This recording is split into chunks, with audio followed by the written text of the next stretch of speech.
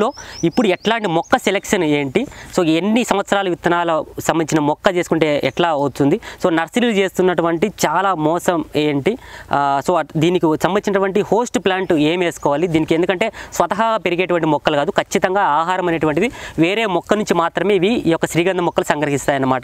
So అవి ఎట్లాంటి host వేసుకుంటే బాగుంటుంది, ఏ నేలలు పనికొస్తాయి, ఏ ప్రాంతాలు పనికొస్తాయి, మన ఉభయ తెలుగు రాష్ట్రాల్లో ఏ యొక్క ప్రాంతం ఏ యొక్క నేల దీనికి సూట్ అవుతుంది, ఎన్ని సంవత్సరాలు, ఏ జాగ్రత్తలు అనేటువంటిది ఈ పార్ట్ 2లో తెలుసుకుందాం. సో సౌత్ ఇండియా భూములు అనేటివి మొత్తం ప్రపంచవ్యాప్తంగా పండే దేశాలన్నిటిపైకి మన దేశంలో మన రాష్ట్రంలో ప్లస్ సౌత్ ఇండియాలో 5 రాష్ట్రాల్లో పండే శ్రీగంధానికి నంబర్ 1 క్వాలిటీ వస్తుందని సైంటిస్టులు చెప్పడం జరుగుతూ ఉంది. సో 5 రాష్ట్రాలంటే ఆంధ్ర, తెలంగాణ, కర్ణాటక, తమిళనాడు, కేరళ. రీసెంట్గా వాళ్ళకు వచ్చిన స్టాటిస్టిక్స్లో గుజరాత్ కూడా మనతో చేరింది. గుజరాత్లో కూడా ఆయిల్ 5 నుంచి 6% ఆయిల్ రావడం జరిగిందని చెప్పి మొన్న క్లాసెస్లో మాకు చెప్పడం జరిగింది. సో 6వ స్టేట్ కూడా మనతో చేరింది. ఎప్పుడైతే మనం ఈ శ్రీగంధం పండించి ఇక్కడ మనం కటింగ్ చేసి మనం మార్కెట్కి వెళ్తామో మొత్తం వివిధ రాష్ట్రాల నుంచి వచ్చే శ్రీగంధం ఆ మార్కెట్లో ఉంటే ఫస్ట్ క్వాలిటీ రేట్ ఎవరికి వస్తుందంటే ఈ 5 స్టేట్లలో పండించిన శ్రీగంధానికి ఫస్ట్ రేట్ అనేది రావడం జరుగుతుంది అని చెప్పి మన సైంటిస్టులు చెప్తున్నారు. మరి ఇక్కడ నేలలు ఏ నేలల్లో వేసుకోవచ్చని చాలామంది కొన్ని వందల మంది రైతులు, సార్ మా నేల నల్లరేగ నేల, సార్ మా దాంట్లో కొంచెం చౌడు ఉంది, సార్ మాది ఇసుక గరప నేల, సార్ మాది పూర్తిగా గరుగు నేల, మరి ఏ నెలలో వేసుకోవాలని చాలా రకాల క్వశ్చన్స్ రావడం జరిగింది. దీంట్లో ముఖ్యంగా మనకు చెప్పేది సైంటిస్టులు ఏంటంటే ఏ భూమి అయితే pH వాల్యూస్ 6.5 నుంచి 7.5 వరకు ఉంటుందో 6.5 to 7.5 pH వాల్యూస్ ఉంటాయో ఆ భూములు అనేటివి శ్రీగంధం వేసుకోవడానికి 100% సూటబుల్, అవి సరిపోతాయి అని చెప్తున్నారు. ఏ భూముల్లో అయితే అది లేదో అవి సూట్ కావని చెప్తున్నారు. ముఖ్యంగా 2 రకాల పొలాల్లో శ్రీగంధం అనేది అస్సలు నాటుకోవద్దు అని చెప్తున్నారు. ఒకటేమో చౌడు, ఈ చౌడు భూముల్లో సెలైన్ ల్యాండ్, దీంట్లో మీరు వేసినా కానీ చెట్టు అసలు బతకదు. రెండోది నల్లరేగడి భూములు, నల్లరేగడి భూముల్లో వేస్తే మీరు మిగతా నేలల్లో వేసిన భూముల్లో పండే శ్రీగంధం కంటే బ్రహ్మాండమైన గ్రోత్, బ్రహ్మాండమైన హెల్తీగా రావడం అనేది జరుగుతుంది, చాలా బాగా జరుగుతుంది, గ్రోత్ అనేది బ్రహ్మాండంగా వస్తుంది. కాకపోతే వాళ్ళు చెప్పేదంటే అక్కడ చేవ రాదు. చేవ ఎందుకు రాదు, చెట్టు బ్రహ్మాండంగా పెరుగుతుంది, చేవ ఎందుకు రాదు అనేది అంటే ఈ చెట్టు అడవి మొక్క, ఈ అడవి మొక్కకు అడవిలో ఏ రకంగా పెంచుతామో మనం కూడా ఇక్కడ కూడా అట్లే పెంచాలా. సో ఎలాగ పెంచాలా అంటే మనము అడవిలో ఉండే మొక్కను తెచ్చి భూమిలో నాటుతున్నాం కాబట్టి మనం వ్యవసాయంగా వాడుకుంటున్నాం కాబట్టి దాన్ని మనం ఏం చేయొచ్చు అంటే ఒకటి చేయొచ్చు. ఎండాకాలం ఎప్పుడైనా అది చెట్టు చనిపోతుంది అనుకుంటే నీళ్ళు ఇవ్వచ్చు, బతికించుకోవచ్చు. ఇక్కడ నేను చెప్పేది ఏంటంటే రైతు భాషలో చెప్పేది ఏంటంటే చెట్టు బాగా వేపుగా పెరగడానికి నీళ్ళు ఇవ్వద్దు, చెట్టు బతకడానికి మాత్రమే నీళ్ళు ఇవ్వు. ఇక్కడ తేడా ఉంటుంది. చెట్టు పెరగడానికి నీళ్ళు ఇవ్వడం అంటే రోజు నీళ్ళు ఇవ్వడమే, బ్రహ్మాండంగా చెట్టు పెరుగుతుంది, మామిడి చెట్లు పెరిగినట్లు. ఎక్కడైతే నీళ్ళు బ్రహ్మాండంగా మా మామిడి చెట్లకు పోయినాయో ప్రతిరోజు విపరీతంగా పెరిగినాయి, ఎక్కడైతే నీళ్లు పోలేదో అక్కడ చెట్లు పెరగలే. సో ఇక్కడ ఏంటంటే రివర్స్ అన్నమాట. శ్రీగంధానికి ఎంత తక్కువ నీళ్లు పెడితే, అది బతకడానికి నీళ్లు పెడితే అంత బాగా చెట్టు మనకు శాండల్వుడ్ తయారు కావడం అనేది జరుగుతుంది. శాండల్వుడ్ తయారు ఎట్లయితుంది అనేది ఒక సైన్స్. అది ఎట్లయితుంది అంటే బత్తాయి చెట్లు పెట్టే వాళ్ళకు బత్తాయిని వాడు పెట్టడం అనేది తెలిసి ఉంటుంది. ఎందుకు వాడు పెడతాము, చెట్టు కంప్లీట్గా వాడి బట్టి ఆకులన్నీ రాలిపోయి మొత్తం అది ఒక స్టేజ్కు డెడ్ స్టేజ్కి వచ్చినప్పుడు మనం నీళ్ళు పెట్టేసినామంటే పూత పిండి ఇగురు అంతా వచ్చేస్తుంది. ఇక్కడ కూడా ఏంటంటే పూత పిండి ఇగురు గురించి కాదు, కానీ ఒక చెట్టును బెట్టకు గురి చేసినామంటే ఆ చెట్టు ఎటు తిరిగి తను బతకాలా, కానీ నీళ్లు కావాల్సినవి లేవు, తక్కువ నీళ్ళు ఉన్నాయి, బాగా ఆకలి అయ్యే క్యాండిడేట్కి అన్నం దొరకదు, ఉత్త నీళ్ళు దొరుకుతాయి. నీళ్ళు దొరికినవి ఏమవుతుంది, ఆకలి ఏదో ఒక మేరకు తగ్గుతుంది, కడుపులో ఫుల్ఫిల్ అవుతుంది, ఆ పేగులు అనేటివి కొద్దిగా ఆకలి తగ్గినట్టు అవుతుంది. అట్లా ఏంటంటే ఇక్కడ కూడా పూర్తిగా చెట్టు నీళ్ళు తక్కువైనప్పుడు ఏం చేస్తుందంటే పూర్తిగా చచ్చిపోకుండా కొంత భాగాన్ని అది చంపుకొని మిగతా భాగము నీళ్లు సప్లై చేసుకొని అది బతికి ఉంటుంది. ఆ చచ్చిపోయే భాగమే చేవ, రైతు భాషలో చెప్పాలంటే. సో ఆ చేవ తయారు కావాలంటే మీకు ఎంత నీళ్లు తక్కువ ఉంటే అంత తొందరగా అంత మంచిగా చేవ అనేది తయారవుతుంది. ఈ చేవ తయారయ్యేది ఎప్పుడు స్టార్ట్ అయ్యేది అని ఆలోచన చేస్తే 6-7 సంవత్సరాల్లో చేవ స్టార్ట్ కావడం అనేది జరుగుతుంది. మాకు ప్రాక్టికల్ ట్రైనింగ్లో ఫీల్డ్ విజిట్లో ఏం చేశారు, రంధ్రాలు వేసి చెట్టుకు ఎంత చేవ తయారైందని పోయిన క్లాసెస్లో, ఫస్ట్ క్లాసెస్లో 6వ సంవత్సరం, 8వ సంవత్సరం, 10వ సంవత్సరం వయసున్న మొక్కలకి రంధ్రాలు వేసి మాకు చూపించారు. 6వ సంవత్సరంలో అయితే అసలు లేదు. 8వ సంవత్సరం మొక్కే రంధ్రం వేసేటప్పటికి మనకు పెన్సిల్లో సీసం ఎంత సైజు ఉంటుందో అంత సైజు చిన్నగా పెన్ను రీఫిల్ సైజ్ అంతా శ్రీగంధం తయారు కావడం జరిగింది. అదే 10 ఏళ్ళ మొక్క తీసుకుంటే పెద్ద పెన్ను బటనేల కంటే ఎక్కువ సైజు కావడం అనేది జరిగింది. సో మనకు తయారు కావడం స్టార్ట్ కావడమే 8వ సంవత్సరం, 7వ సంవత్సరం, 8వ సంవత్సరంలో స్టార్ట్ అవుతుంది. అది సంవత్సరం ఎంత పెరుగుతుంది అంటే ప్రతి సంవత్సరము దాని చుట్టుకొలత 1.5 నుంచి 2 సెంటీమీటర్ల చుట్టుకొలత పెరుగుతుంది అని చెప్పి సైంటిస్టులు చెప్తున్నారు. ఈ రకంగా అది పెరగడం అనేది బాగానే ఉంది. ఇంకా సీడ్ సెలక్షను, విత్తనం సెలక్షను, ఎటువంటి చెట్టును మనం సెలెక్ట్ చేసుకోవాలా అనేది ఆలోచన చేస్తే ఇది వరకు మన నాగేశ్వరరెడ్డి గారు చెప్పినట్లు దీంట్లో చాలా రకాలుగా సార్ ఈ ఉభయ గోదావరి జిల్లాలో చాలా మంది రైతులు వేసిన ప్రశ్న మా ప్రాంతాల్లో పనికొస్తాయని. సో వాళ్ళకు ఒక క్లారిటీ ఇవ్వండి. ఉభయ గోదావరి జిల్లాలో మామూలుగా వాళ్ళకి వర్షాలు ఎక్కువ వస్తాయి, ప్లస్ ఆ నేలలో తేమ శాతం ఎక్కువ ఉంటుందని నా ఐడియా. ఎక్కడైతే డ్రై ల్యాండ్ ఉంటుందో తేమ శాతం లేని ఏరియాలో భూమిలో కూడా వర్షం పడతానే నల్లరేగడి భూమిలో ఏం చేస్తుంది, దాని క్యాప్చరింగ్ కెపాసిటీ ఎక్కువ ఉంటుంది. నల్లరేగడి భూమిలో పత్తి పండుతుంది, తర్వాత శనగ పండుతుంది, తర్వాత ఇది మన ధనియాలు పండుతాయి. వీటి విచిత్రం ఏం తెలుసిన, బాగా చలికాలంలో ఎక్కడైతే మంచు కురుస్తుందో ఆ టైంలో ఈ ధనియాలను శనగ వేయడం జరుగుతుంది. తేమ ఉన్నప్పుడు సెప్టెంబర్, అక్టోబర్లో వర్షాలు పడతానే ఒక్కసారి విత్తేస్తారు. విత్తిన తర్వాత అది ఎట్లా పండుతుంది, కిందేమో పెద్ద తేమ ఉండదు, కానీ పంట అయితే శనగ పండడం అనేది జరుగుతుంది. అది మంచుతోనే పండిపోతుంది ఆ పంట. కానీ ఇక్కడ మనము దీన్ని తీసుకుంటే, ఇది పత్తి తీసుకుంటే ఒకసారి బాగా వర్షం పడినప్పుడు మనం వేసేసినాం అనుకోండి, ఇంకా అది చనిపోయే వరకు పత్తి కాస్తానే ఉంటుంది, పత్తి ఇడిపించుకుంటా ఉంటుంది. తక్కువ నీళ్ళతో పండే పంట. తక్కువ నీళ్ళు అంటే ఎర్ర నేలల్లో పండదు. మళ్ళీ ఎర్ర నేలల్లో ఈ 3 పంటలు పండవు. మా రాయలసీమలో మా ఎర్ర నేలల్లో పండవు. అదే కడప జిల్లాలో పోతే పత్తి పండిస్తారు వాళ్ళు, ఇప్పుడు శనగ పండిస్తారు 2వ పంటగా, తర్వాత ధనియాలు కూడా పండిస్తున్నారు వాళ్ళు. ఇక్కడ రేగడి నేలల్లో దాని క్యాప్చరింగ్ కెపాసిటీ ఎక్కువ ఉంటుంది. ఎక్కడైతే ఈస్ట్ వెస్ట్ గోదావరిలో క్యాప్చరింగ్ కెపాసిటీ ఉండే పొలాలు ఉంటాయో, తర్వాత భూమి వాటర్ లెవెల్ పైన ఉంటుందో ఆ భూములు నాకు తెలిసినంత వరకు, నాకున్న పరిజ్ఞానం ప్రకారము పనికిరావు అని చెప్తా. ఎక్కడైతే మిట్ట నేలలు ఏమంటారు, మిట్ట నేలల్లో ప్లస్ ఎర్ర నేలల్లో అక్కడ కూడా మీరు వేసుకొని నీళ్ళు ఇవ్వగలిగితే అక్కడ పండుతుందని నేను అనుకుంటున్నా. ఓకే, ఇది ఈస్ట్ వెస్ట్కి సంబంధించి మొత్తం అన్ని ప్రాంతాల సంబంధించి. ఇప్పుడు మా అనంతపురం జిల్లా కూడా మనకు ఉరవకొండ ఏరియా తీసుకుంటే రేగడి నేలలు కనపడతాయి, అక్కడ పత్తి పండిస్తారు వాళ్ళు. సో అక్కడ రేగడి నేలలు కూడా పనికిరావు. ఇసుకతో కూడిన రేగడి నేలలు మళ్ళీ నీళ్లు పడతానే ఇంకిపోతాయి. ఇసుక ఉంటుంది కాబట్టి మొత్తం ఇంకిపోతాయి, కిందికి వెళ్ళిపోతాయి. ఆ నెలల్లో పెట్టుకోవచ్చు. పూర్తి బంకమట్టి నేలలు పనికిరావు, పూర్తి చౌడు నేలలు పనికిరావు. ఇంకా ప్లాంట్స్, ఎలాంటి ప్లాంట్స్ సెలెక్ట్ చేసుకోవాలనేది పోయిన వీడియోలో కొద్దిగా చెప్పినా నేను. పూర్తి క్లారిఫికేషన్ ఏంటంటే, ఎటువంటి పరిస్థితిలో 12 నుంచి 15 సంవత్సరాల పైబడిన మొక్క నుంచి మీరు నర్సరీకి వెళ్ళినప్పుడు మీ విత్తనాలు ఎక్కడి నుంచి కలెక్ట్ చేసినారు, మీది ఎంత వయసు చెట్ల నుంచి కలెక్ట్ చేసినారు, ఇది క్లియర్ కట్గా మీరు కనుక్కొని మీకు నమ్మకం అయితేనే, ప్లస్ ఆ నర్సరీ ఎక్కడైతే మీరు కొంటున్నారో ఆయన ఎంతన్నా చెప్పని రేటు గురించి ఆలోచన చేయొద్దు. ఎందుకంటే ఈరోజు ఒక మొక్క, చీనీ మొక్క 4-5 ఏళ్ళ క్రాప్ వస్తుంది. ఒక సీజన్లో చీనీ మొక్క రేటు 70 రూపాయలు ఉంటుంది, ఇంకో సీజన్ వెళ్ళేటప్పటికి 170 రూపాయలు అవుతుంది. అది ఎక్కడ, నర్సరీల్లో. ఓకేనా? సో 70-170 పెడతాం మనం రేటు. 3-4 ఏళ్ళ లోపల దాని గ్రోత్ తెలుస్తుంది. ఆ 4వ సంవత్సరంలోనే క్రాప్ వస్తుంది.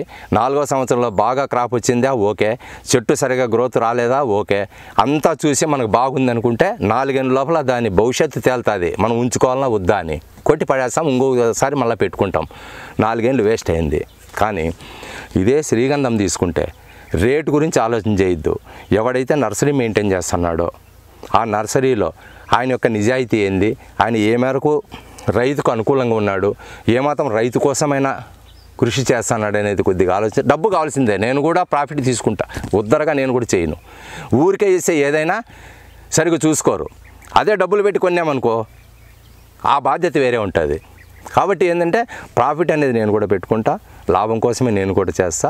ఈ లాభంలో నేను ఏం చూస్తానంటే నిజాయితీగా చేద్దాము అనేది ఒక ఆలోచనతో దీన్ని స్టార్ట్ చేసిన. లేకపోతే ఈ వయసులో అవసరంలే. ఇక్కడ ఏంటంటే మనము ఆ సీడ్ ఎక్కడి నుంచి తెచ్చినాడు, వాళ్ళ ఆ సీడ్ యొక్క తల్లి వయసు ఎంత, ఇవన్నీ మీరు సంగ్రహంగా తీసుకొని ఆయన మాటలు మీకు నమ్మకంగా అనిపిస్తేనే అప్పుడు మీరు కూర్చొని ఆయనకి ఎన్ని మొక్కలు కావాలని తీసుకొని వచ్చి మీరు నాటుకోండి. నంబర్ 1 అది కంపల్సరీ. ఎక్కడే కానీ అక్కడ డివియేట్ కాకుండా మీరు అక్కడ దొరకపోతే ఇంకో చోటుకు పోండి. ఇది 100 కిలోమీటర్లు ఉంది, మీకు మంచి మొక్క అనేది 1000 కిలోమీటర్లు దొరుకుతుందంటే వెళ్ళండి, 1000 కిలోమీటర్లు వెళ్ళండి, లేదు 2000 కిలోమీటర్లు తెప్పించుకోండి పోయి. అంతేగాని ఎందుకంటే ఇది 12 ఏళ్ళ వరకు మీకు కట్ చేసే వరకు దాంట్లో ఏముందనేది తెలీదు. కట్ చేసిన తర్వాతనే దాంట్లో శ్రీగంధం ఉందా లేకపోతే మొత్తం చెట్టు ఉందా, మొత్తం ఓన్లీ కట్టి ఉందనేది తెలిసేది.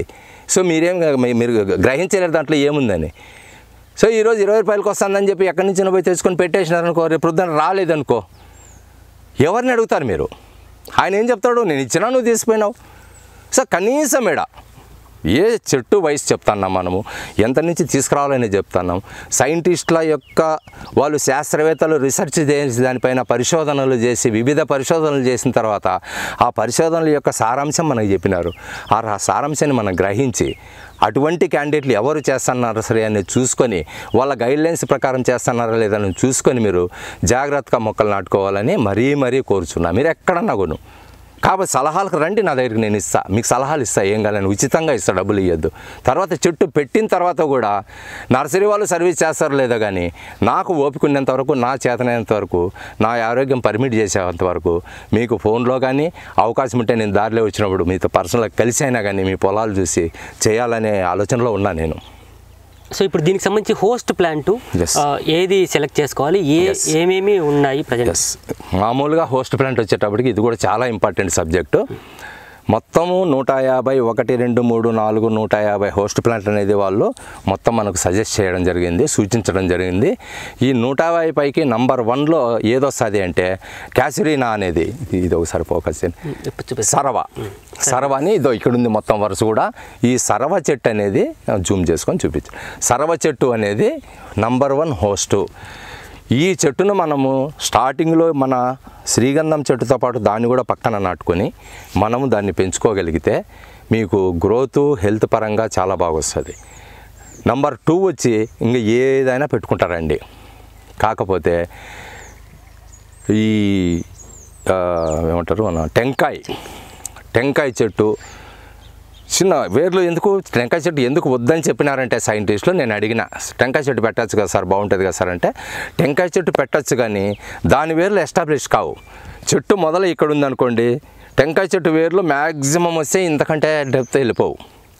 సో మన చెట్టు ఇంకొంచెం 10-20 అడుగుల దూరంలో ఉంటుంది, 10 అడుగుల దూరంలో ఉంటుంది. అలాంటప్పుడు అది ఇది వచ్చి అంటుకోవడం కష్టమవుతుంది. కాబట్టి టెంకాయకి సంబంధించిన పీచు వేర్లు ఉండే టెంకాయ, తర్వాత పామాయిల్ ఉందా, పామాయిల్ చెట్లు ఇలాంటివి సూట్ కావని చెప్పి సైంటిస్టులు చెప్పడం అనేది మనకు జరిగింది. సో ఇది కాకుండా నేను రోజ్వుడ్లో పెడతా, నేను టేకులో పెడతా, నేను ఎర్రచందనంలో పెడతా, కొంతమంది అగారులో పెడతా అంటున్నారు. మీ ఇష్టం ఎట్లన్నా పెట్టండి, బట్ ఆ డిస్టెన్స్ తగ్గట్టుగా పెట్టండి. ఇది నాకున్న పరిజ్ఞానం ప్రకారం నేను 3 డివిజన్లుగా ఆలోచన చేసిన హోస్ట్ ప్లాంట్కి సంబంధించి. ఎట్లా అంటే ఒక రైతు ఉన్నాడు, ఆ రైతుకు ఓన్లీ ఉండేది 2 ఎకరాలు 3 ఎకరాల పొలం ఉంది. ఈ పొలంలో ఆయన ఆదాయం తీసుకుంటూ మన శ్రీగంధం చెట్లు పెంచాలనుకున్నాడు. సో ఆయనకి ఇచ్చే సజెషన్ ఏంటంటే, ఈయన చిన్న రైతు గురించి, ఆ 2 ఎకరాల పొలంలో మీరు 2 ఎకరాలు శ్రీగంధం నాటుకో, నేను డిస్టెన్స్ చెప్తా ఇటుకు వచ్చినప్పుడు. ఆ డిస్టెన్స్ ఎట్లా అనేది మధ్యలో మీరు కాయగూరలు వేసుకుంటారా, ఆకుకూరలు వేసుకుంటారా, ఏం వేసుకుంటారో వేసుకోండి, మీరు పంట పండించుకోండి, మీ జీవనాధారం చేసుకోండి. అది కాకుండా ఇంకొక రైతు నాకు ఆవులు ఉన్నాయి, నేను పొట్టేన్లు పెట్టుకుంటా అని అన్నప్పటికీ ఆడ హోస్ట్ ప్లాంట్ అనేది మనము మార్చుకోవచ్చు. ఈ కూరగాయలతో పాటు ఒక 2 ఔషధ మొక్కలు, వేసుకోవచ్చు. ఒక 2 సుబాబుల్ మొక్కలు వేసుకోవచ్చు. ఆపోజిట్ ఒక అవిసె ఒక సుబాబుల్, అవిసె సుబాబుల్ వేసుకుంటా పోతే ఈ సుబాబులు కానీ అవిసె కానీ కాయలు కాసే వరకు ఉండకుండా మనకి ఏవైతే పశువులు తర్వాత పొట్టేలు ఉన్నాయో వానికి కటింగ్ చేసుకుంటా పోతే వాటికి మేత దొరుకుతుంది, మనకు దాని నుంచి డబ్బులు వస్తాయి, కాయగూరలో డబ్బులు వస్తాయి. ఈ రకంగా మనం దాని నుంచి జీవనాధారం అనేది చేసుకోవాలా. కాబట్టి ఇక్కడ కావాల్సిందంటే ఓపికగా 2 ఎకరాల్లో చేసుకునే మనస్తత్వం ఉండాలి. అది ఉండగలిగితే 2 ఎకరాల్లోనే మనిషి ఒక కుటుంబం బతకడానికి కావాల్సిన ఏర్పాట్లు శ్రీగంధం పెట్టుకొని కూడా చేసుకొని ఉంటుంది. ఇంకొక రైతు ఉన్నాడు 5 ఎకరాలు 6 ఎకరాలు ఉంటుంది, ఆయనకి ఏదో నాలాగా ఒక బిజినెస్ ఉంటుంది, ఆయనకి దీనిపైన పెద్ద లేదు. కాకపోతే ఈ కోళ్ళు పెంచాలా పశువులు పెంచాలనే ఆలోచన ఉంటుంది. వాళ్ళకు కూడా నేను ఇచ్చే సలహా ఇదే. ఇంకా ఇది కాకుండా కార్పొరేట్ లెవెల్లో నేను చేయాలనుకునే వాళ్ళకు నాకు ఈ ఆదాయం అవసరంలే, నాకు బిజినెస్లో ఆదాయం ఉంది, నాకు 5 ఎకరాల పొలం ఉంది, నేను ఓన్లీ శ్రీగంధం మాత్రమే పెట్టాలనుకున్నా, ఏంది నా పరిస్థితి? వాళ్ళకి ఇచ్చే సలహా ఏంటంటే శ్రీగంధంతో పాటు మీరు హోస్ట్ ప్లాంట్లుగా మలబార్ వేప పెట్టుకోవచ్చు. ఎలాగో సర్వీ ఉంటుంది, సర్వీ కంపల్సరీ పెడతాము. సర్వీతో పాటు మలబార్ వేప పెట్టండి. ఇంకా మీరు అగరవుడ్ పెట్టుకుంటారా పెట్టుకోండి, లేదు చాలా రోజువుడ్ పెట్టుకుంటారా పెట్టుకోండి, అది కమర్షియల్. ఇది కాకుండా కొంతమంది సార్ నేను హార్టికల్చర్ ప్లాంట్లు పెట్టాలా, నాకు దాంట్లో ఆదాయం కావాలా, ఓకే, దానికి సంబంధించి డిస్టెన్స్లు మారుతాయి, చెట్టుకు మధ్య దూరం మారుతుంది. ఇప్పుడు చెప్పిన 3 కేటగిరీలు కూడా డిస్టెన్స్లు మారుతాయి, ఒకటే డిస్టెన్స్ ఉండదు. డిస్టెన్స్ చెప్పండి. సో ఆ డిస్టెన్స్ సంబంధించి ఇప్పుడు ఒక్కొక్క రైతుకు ఒక్కొక్క డిస్టెన్స్ చెప్పాల్సి వస్తుంది. కాయగూరలు పెట్టాలనుకుంటాడు, మీరు 10x10లో పెట్టుకోండి. లేదు కమర్షియల్గా పెట్టాలనుకుంటాడు 10x10 10x12 10x15 వాళ్ళ యొక్క హోస్ట్ ప్లాంట్ని బట్టి డిసైడ్ అవుతుంది. ఇక్కడ హార్టికల్చర్ ప్లాంట్స్ ఒక్కొక్కరికి ఒక్కొక్క రకంగా సలహా ఇవ్వాల్సి వస్తుంది. జామ చెట్లు పెడతాడు, ఆయన 3 అడుగులకు ఒక జామ చెట్లు పెట్టినా నేను అంటాడు. ఈ మధ్యలో నేను పెట్టాలనుకునేప్పుడు 3 పెట్టినప్పుడు 12x12లో నువ్వు ఇవి పెట్టుకోవచ్చు. మామిడి చెట్లు ఉన్నాయి, ఇప్పుడు నా మామిడి చెట్లు 20 అడుగుల్లో ఉంది. నేనేం చేసిన అక్కడ మధ్యలో 10 అడుగుల మధ్యలో పెట్టినా, తూర్పు పడమర దిశగా పెట్టినా, ఇక్కడ ఉంది. సో తూర్పు పడమర దిశగా పెట్టుకుంటే దానికి డైరెక్ట్ సన్లైట్ కంటిన్యూగా పడుతుంది, దానికి అవసరం. మామిడి చెట్టు ఇక్కడ ఉంది, ఈ చెట్టు ఒకవేళ దాన్ని దాటి అక్కడ పోయేటప్పటికి నేను ఈ కొమ్మలను ప్రూనింగ్ చేయడం అనేది జరుగుతుంది, ఈ కొమ్మల్ని. సో ఇది ప్రూనింగ్ చేసినామనుకోండి దానికి ఎండ పడుతూ ఉంటుంది. ఈ చెట్టు ప్రూనింగ్ చేసిన తర్వాత వచ్చే ప్లస్ పాయింట్ ఏంటంటే దీనికి మళ్ళీ ఆ ప్రూనింగ్లో మనకు మంచి కాయలు కాయడం కూడా జరుగుతుంది, నాకేం నష్టం జరగదు. మామిడి చెట్లు, చీనీ చెట్లు సమస్య ఎక్కడ వస్తుందంటే సిట్రస్ వెరైటీస్ ఏవైతే ఉంటాయో బత్తాయి, చీనీ, స్వీట్ ఆరెంజ్, లెమన్, నిమ్మ, కమల, నాగ్పూర్ కమల, సో ఆ సిట్రస్ స్పీషీస్ అంటాం దాన్ని. ఈ సిట్రస్ స్పీషీస్ ఎవరైతే పెట్టాలనుకుంటారో ఈ 3 రకాలు వాళ్ళకు ప్రత్యేకంగా డిఫరెంట్గా చెప్పాల్సి వస్తుంది. ఎందుకంటే మొత్తం మొక్కలన్నిటిపైకి సిట్రస్ ఫ్రూట్ వెరైటీస్ అనే ప్లాంట్స్ వీటికి చాలా ఇష్టమైన ఆహారము. ఎట్లా ఇష్టం అంటే ఆ వేరు ఈ వేరు అతుక్కునింది అంటే జాయింట్ ఏంటంటే అది ఇమ్మీడియట్గా ఈ చెట్టు అనేది వితిన్ సంవత్సరం 2 ఏళ్ళు 3 ఏళ్ళ లోపల ఇది చనిపోవడం జరుగుతుంది. ఏది మామిడి, బత్తాయి కానీ, నిమ్మ కానీ, కమల, నాగపూర్ కమల కానీ ఆ వెరైటీస్ అన్నమాట. సో వాళ్ళు సార్ నాకు 4-5 ఏళ్ళు పంట వస్తే చాలు, నాకు శాండల్వుడ్ వస్తే చాలు అనే వాళ్ళు ఉన్నారు. వాళ్ళు పెట్టుకోవచ్చు, కాకపోతే డిస్టెన్స్ కొంచెం పెంచుకోండి. మామూలుగా 11 అని నేను ఒక అతను ఫోన్ చేసినాడు, లేదు పెట్టడానికి లేదు అన్న. లేదు సార్ నాకు 2-3 ఏళ్ళు క్రాప్ వచ్చే చాలు, నాకు అది ఇంపార్టెంట్ అన్న, అయితే పెట్టుకోండి అన్న. సో దీంట్లో కూడా ఏమంటే దీన్ని కాంపిటీషన్ మనం తగ్గించగలిగితే డిస్టెన్స్లు వేరే ఉన్నాయి. నా దగ్గరికి పర్సనల్గా బత్తాయి పెట్టాలని వచ్చే వాళ్ళకు పర్సనల్గా నా దగ్గర వచ్చి కలిస్తే ఒక్కొక్కరికి ఒక్కొక్క టైప్లో నేను వాళ్ళ దీన్ని బట్టి వాళ్ళ ఇన్వాల్వ్మెంట్ని బట్టి ఒక ఆయన పోలీసు ఉద్యోగమో లేకపోతే ఎంఆర్ఓలు ఉద్యోగం చేస్తుంటాడు, వాళ్ళ అమ్మ నాయన ముసలోళ్ళు అయినారు, ఆయన బత్తాయి చెట్లు ఉన్నాయి, ఆయన చేసుకోలేడు. పూర్తిగా వ్యవసాయం పైన డిపెండ్ అయిన వాళ్ళకు నిరంతర ఆదాయం వచ్చేటట్లు మార్గాలు మన దగ్గర నా దగ్గర ఉన్నాయి. మీరు రాగలిగితే నా దగ్గర రాగలిగితే నేను మనం ఎట్లా చేస్తే బాగుంటుందని కలిసి కూర్చొని మాట్లాడి ఫైనల్గా చేసుకోవచ్చు. ఏమంటే సార్ ఈ సిట్రస్ జాతికి సంబంధించినవి వేస్తే కొన్నేళ్ళకి చనిపోతాయి, ఈ మొక్క వచ్చేసి దాన్ని చంపుతాయనేటువంటి అపోహ చాలా మంది ఉన్నారు అనమాట. అది అందులో ఎంత మాత్రం కరెక్ట్. అదే నేను చెప్పింది ఏంటంటే సిట్రస్ ఫ్రూట్ వెరైటీస్కు శ్రీగంధానికి చాలా అవినాభావ సంబంధం ఉంది. ఈ సిట్రస్ వెరైటీస్ అనేది చాలా ఇష్టమైంది. అది ఎందుకు చనిపోతుంది ఏది అంటే మామిడి చెట్టు ఉంది, మామిడి చెట్టు చాలా పెద్దగా ఉంటుంది, దీని లీవ్స్ చాలా పెద్దగా ఉంటాయి, కొమ్మలు బ్రాంచెస్ చాలా పెద్దగా ఉంటాయి. దానివల్ల ఏంటంటే దీన్ని తయారు చేసుకునే ఆహారంలో ఆ చిన్న చెట్టు గ్రహించేది చాలా తక్కువ. దేనికి ఇది పెద్దగా ఉంది, అది చాలా చిన్నగా ఉంది. అదే స్వీట్ ఆరెంజ్ తీసుకుంటే మనము పెద్ద చెట్టు కాదు, అది ఒక రకమైన గుల్మం అది. సో దానికి సరిపోయే ఆహారాన్ని, దీనికి కావాల్సినంత ఆహారాన్ని అది తయారు చేసే కెపాసిటీ దానికి లేదు. దానివల్ల ఏంటంటే అది మెల్లగా గ్రాడ్యువల్గా తగ్గిపోయి లాస్ట్కి ఒక రోజు చనిపోతుంది. ఈ చెట్టు సైజు సమస్య ఇక్కడ. అది రాను గ్రోత్ పెరిగిపోతుంది, దానికి ఎక్కువ ఆహారం కావాల్సి వస్తుంది. దానికి దీనికి కావాల్సినంత సప్లై ఇది చేయలేదు, ఈ ఆకులు తయారు చేయలేవు. కాబట్టి ఇది ఆటోమేటిక్గా చనిపోతుంది. మిగతా ఏ వెరైటీస్ అయినా కానీ ఏ చెట్టు చనిపోదు, ఓన్లీ సిట్రస్ వెరైటీసే. సో నిమ్మజాతికి సంబంధించినవి దాదాపు వేసుకోకపోవడం మంచిది. వేసుకోకపోవడం మంచిది. నాలాంటి వాళ్ళు నేను నిమ్మజాతినే వేస్తా, నా మెజర్మెంట్ వేరే. ఇప్పుడు ఏదైతే సైంటిస్టులు మీరు 16/16 పెట్టుకొని మధ్యలో పెట్టుకుంటే ఒక 8 ఏళ్ళలో చనిపోతుంది అని చెప్తున్నారు నాకు. నేనేం చేసిన ఈ 16/16 డిస్టెన్స్ను 20/16 చేస్తాను. ఎక్కడైతే 20 ఉంటుందో ఆ 20 లైన్లో శ్రీగంధం చెట్లు పెడతాను. అప్పటికి నాకు 2 అడుగులు పెరిగింది. ఇక్కడ ఒక సంవత్సరం ఇది బతుకుతుంది. సో ఇంకో సంవత్సరం ఎక్కువ క్రాప్ తీసుకుంటాను నేను, 2 క్రాపులు సంవత్సరానికి. అట్లా ఇంకోటి డిస్టెన్స్ పెంచడానికి 24 అడుగులు పెట్టినా అనుకో, నేను 10 ఏళ్ళు 12 ఏళ్ళు దీంట్లో గ్యారంటీగా క్రాప్ తీసుకుంటా. సో ఆ రకంగా మనము మార్చుకోవచ్చు. ఈ చెట్టు చనిపోతుంది ఎప్పటికీ 12 ఏళ్ళకు. సో అప్పటికి అది ఆల్రెడీ 12 ఏళ్ళ వయసు వచ్చేస్తుంది, లేదు 10 ఏళ్ళ వయసు వస్తుంది. ఇంకా 2 ఏళ్ళు ఆగితే దాంట్లో కావాల్సినంత మనకు డబ్బు వస్తుంది. అప్పుడు మనం సేద్యం చేసే అవసరంలా. ఈలోపు 12 ఏళ్ళ తర్వాత ఏవైతే చెట్లు ఆకు రాలి, కాయలు రాలి బతుకుతాయో దాన్ని అట్టే పెట్టేస్తాం, దాన్ని తీసేయం. ఈ లోపల పక్షులు వేసి ఇంకో రకంగా గాలికి వచ్చి కొన్ని చెట్లు మొలుస్తాయి, వేప చెట్లు, కాన చెట్లు, ఇట్లా చెట్లు మనకు కలపరు. దానిలో ఏవి తీసేయం, డిస్టర్బ్ చేయం.